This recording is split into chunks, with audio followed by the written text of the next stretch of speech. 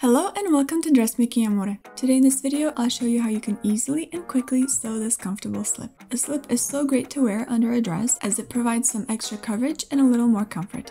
The slip is made from a stretchy knit fabric which adds to the softness and the comfortability level, and you can even wear this alone as a simple but classy loungewear style dress. For this easy and comfy slip, I'm going to use my new Dolly PDF sewing pattern, which you can get at the link below this video. With this pattern, you can make all different kinds of designs, as I included 4 different dress lengths in the pattern, so you can fit any dress that you already have. You can also sew the necklines and the straps in different ways, but in this video I'll show you how you can sew this mini length slip with a slight V neckline. Here are the materials that you'll need. The slip pattern is only suitable for stretched knit fabric because there isn't a closure. You'll soon make this pretty slip in a woven fabric, but for this Dolly pattern I recommend a stretched knit fabric such as a jersey knit, soft ponte knit, French terry, a brushed poly, or an ITY fabric.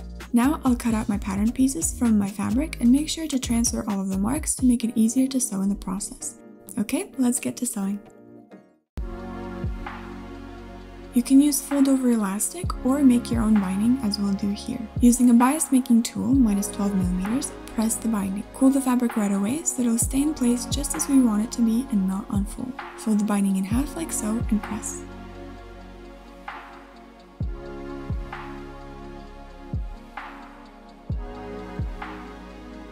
On the front piece, transfer the darts on the other side and pin the darts matching the notches.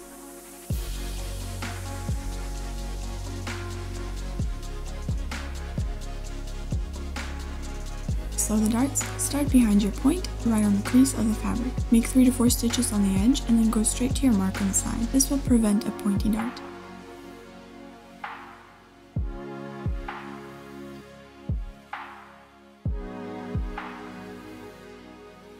My thread isn't popping when I stretch as it stretches with the fabric, so I'm not worried about sewing stretchy fabric using a straight stitch. If your fabric or thread is not behaving, then use a narrow zigzag when you sew with stretchy fabric. Press the darts. I like to press them down, but this is a personal preference. Choose what works best for your bust shape.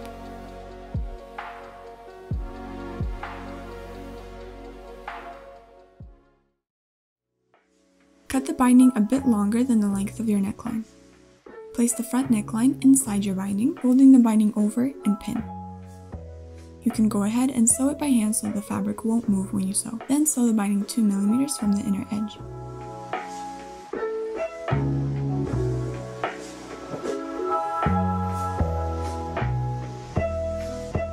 Fold the center seam of the back, matching up all the marks. Sew the center back. I sewed it with a 4-thread serger so that it joins and finishes the seam in one step. Press the center back seam.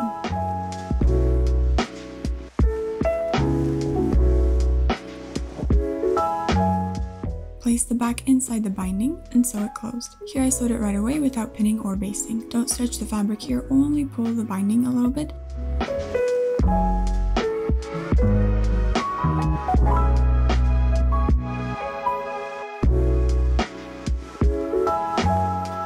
And cut off the ends of the binding. Press the back binding.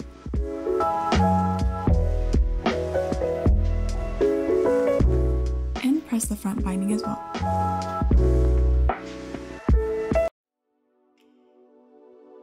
Cut 2 pieces of binding that equal the armhole and the straps on your pattern piece.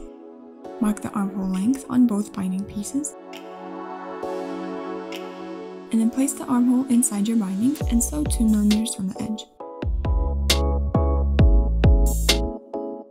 Sew up to the corner of the neckline as it should match with the pin on the binding. You can make sure of this by pulling the binding a little bit so that it matches. And backstitch when you're at the neckline corner and then continue to sew the strap.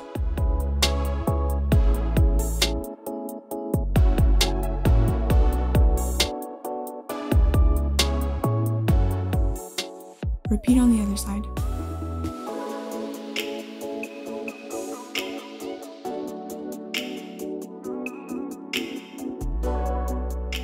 And press the armhole and the strap to get rid of any waviness that you might have.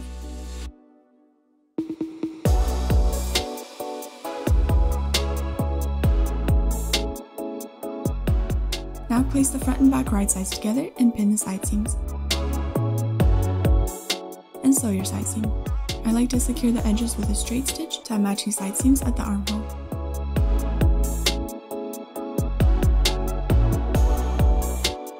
And then I'll serge the side seam.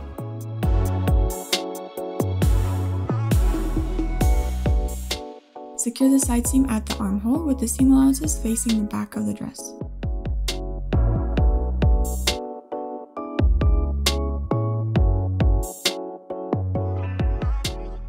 Try on your dress to figure out the length needed for your straps, and mark the placement of your straps at the back using the back pattern piece, or you can of course make your own placement as well. Now sew the strap in place.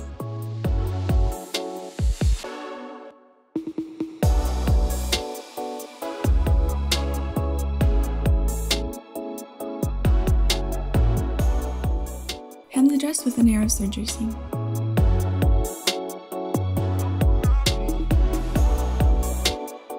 And give the dress a final press like always. And we are done with our pretty dolly slip.